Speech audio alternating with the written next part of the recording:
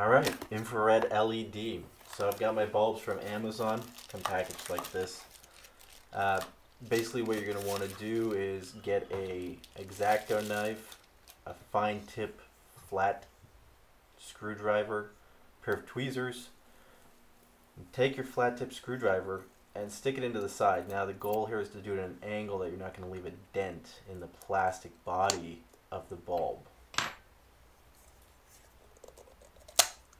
You go around enough, probably 2 or 3 times, you're going to get a clean cut. You'll be able to pop it off just like I did here.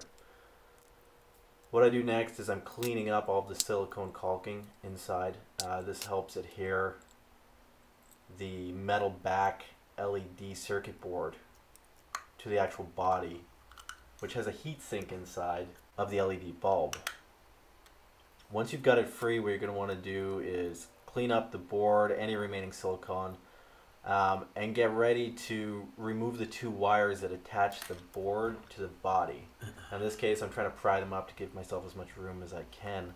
Already got my soldering iron heated up, so I'm going to use my tweezers to give myself a little bit of leverage. I didn't quite get this right at the beginning. It took me a little while. I had my heating at 750 degrees Fahrenheit, and I had to go back and bring it up to 800. I wasn't able to get this separated.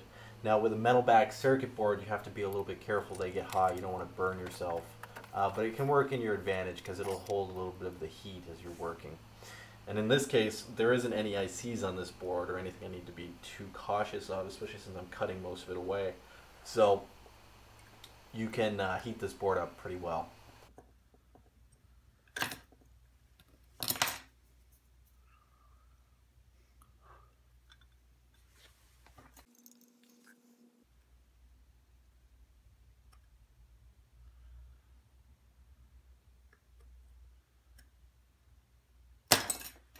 So I've just popped off both wires. I'm giving myself a little inspection here to make sure everything looks okay. And now we're ready to move on and take this board after a little bit of final touch-up.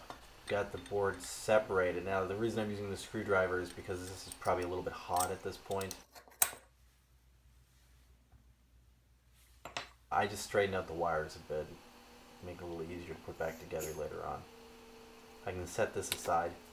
Just checking to make sure it's not too hot.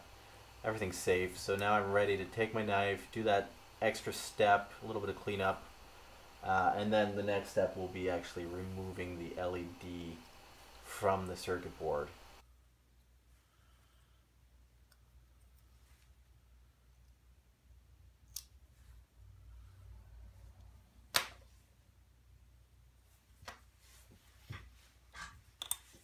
Now in order to do this, what I do is I place the knife flat against the board and just slightly elevate it. There's a little bit of a metal lip where the metal pads on these LEDs meet the body of the circuit board. And I just slide it off. It's going to leave a little bit of, it's not going to be a perfect cut. You'll have to come back and clean it up a bit. There's going to be some fragments left around the perimeter of the metal pads. You're going to want to go back and take your knife and just clean up those edges. You can see at this point I've got them all pretty much done, and I'm just cleaning up some of the edges here. These are the fragments that I want to get removed.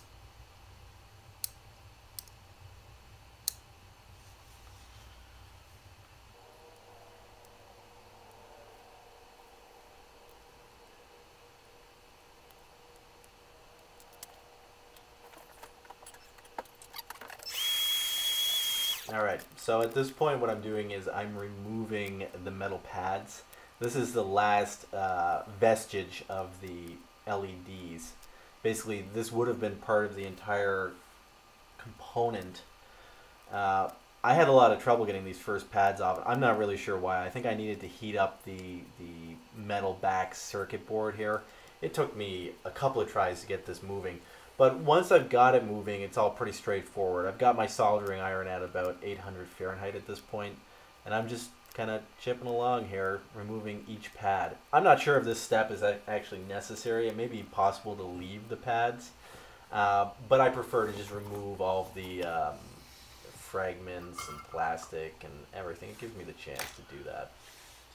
At this point, I'm not going to inject drugs. It was frustrating, but it wasn't that frustrating. I'm actually using solder to clean up the pads. And what I'm doing is I'm just putting solder on the pads. There's 2 pads for each LED. On your board, you'll see them marked 1 through 12. And I'm preparing them for the LEDs. That's what this strip is. This black strip is a little case, and I count down 12. I'll need more later because I made some mistakes here. But I can just remove the plastic, dump them out, and I'm ready to start applying these LEDs. I think I ended up wasting half of these. Basically what happened is they got a little burned, maybe they had solder on them in the wrong place. And rather than giving myself a bad contact in the final part or the final construction, I would just go ahead and throw them away. They're pretty cheap. I didn't feel sad that I was losing them, so no harm here.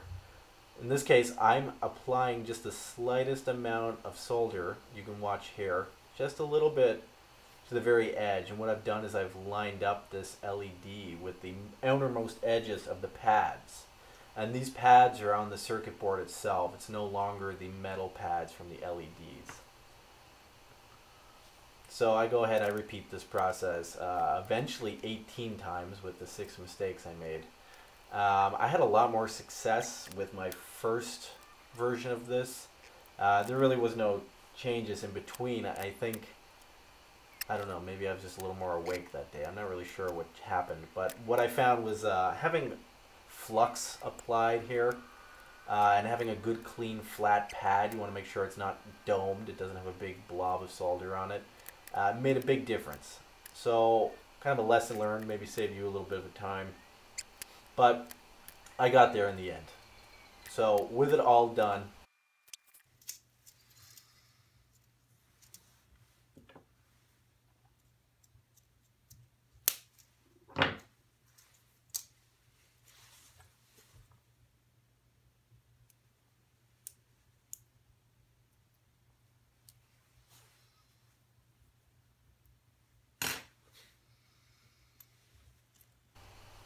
so here's these extra 5.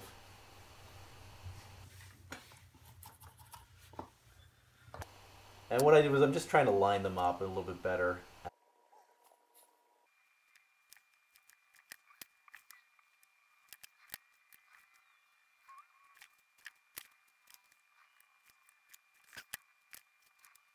And I found I actually needed one more.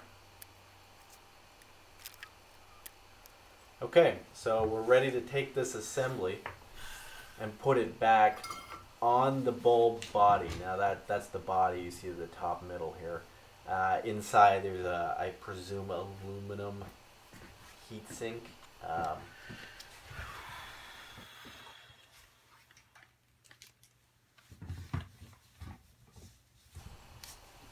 What I'm doing here is I'm just checking for continuity to see if there's any problems.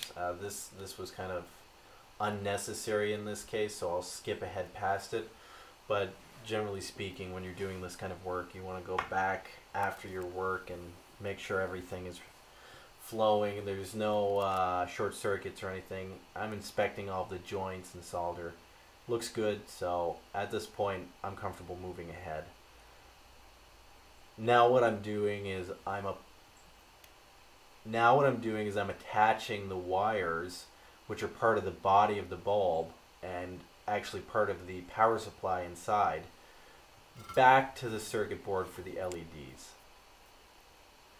This gets pretty hot, so I'm just using my X-Acto knife as a little bit of a heat shield for my thumb as I hold the board and wire in place. This is not a difficult step. Now, before I wrap this up, what I do is I take a little bit of isopropyl alcohol and I clean up all the flux that's still on the board and just give it a bit of a cleanup. I think this will kind of help extend the lifetime of your board, but honestly, when you're doing a Frankenstein project like this, there's no guarantees on lifetime anyways.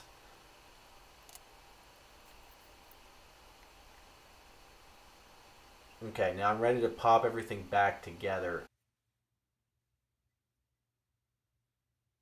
So take your dome, pop it in place, and you're all done. That's that.